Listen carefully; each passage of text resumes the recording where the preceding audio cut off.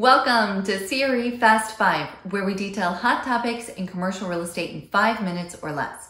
I'm Carly Iacono, and tonight we're talking about high growth markets. Most investors come to me with the thought process that they need an asset between 1 and 2 hours of their home. They want to be able to go touch the bricks, check in on the tenant, and make sure everything is going okay. Now, while there is nothing wrong with this investment strategy, very often the best deals are not right in your backyard.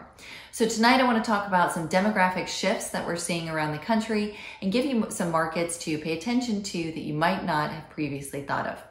So let's start with a list of income tax-free states. There are currently 7 states that do not have a state income tax, and they are Alaska, Florida, Nevada, South Dakota, Texas, Washington, and Wyoming. There are 2 more, New Hampshire and Tennessee, which do not tax wages, but do tax other types of earnings. It's rumored that that might be changing in the next few years, so we could have a full list of 9 in the not too distant future. Now, I bring up this list because it is often a focus for clients to really seek out a property in an income tax-free state.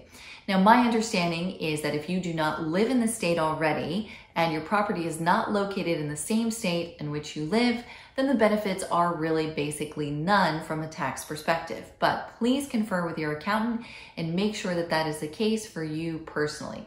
If that is the case, then I would have this as a checkbox with maybe some marginal benefit from a resale perspective, but I would not limit yourself to only considering states or markets that are in income tax-free states. So keep that in mind, put it on your list, but don't make it a necessity unless your accountant tells you otherwise for your own personal reasons. Now let's look at the period of demographic change from 2010 to 2020. If we examine cities with 50,000 people or more, we see some really interesting trends emerge. So during that 10-year time period, the South grew 11.8%. Western cities grew 9.1%. Midwest grew 3.1%, and the Northeast grew 1.5%. So a tremendous difference between the growth in population density that we're seeing in the Southeast versus the Northeast. Now I'll pause here for a moment and remind you that New York is still without question the most populated city in our country, with 8.9 million residents in 2019.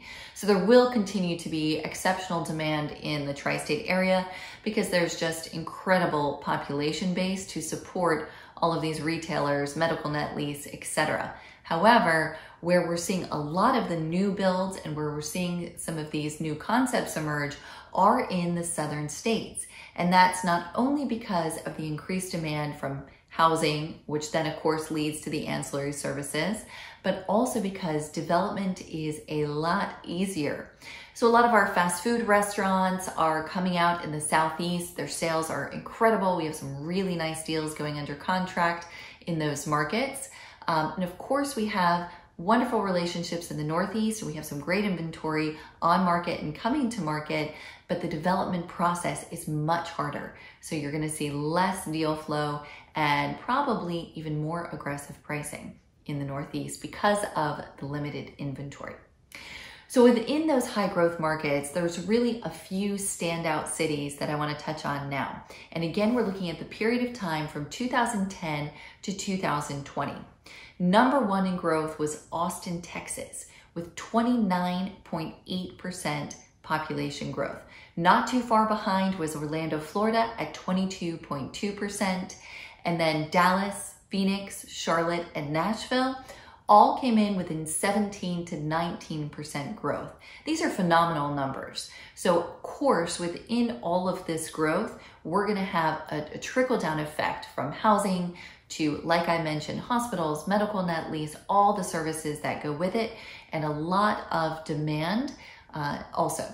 So again, location for real estate, but it's not the only thing. So if you are exploring one of these markets, be very careful that the rent your tenant is paying is not too out of line with market rent.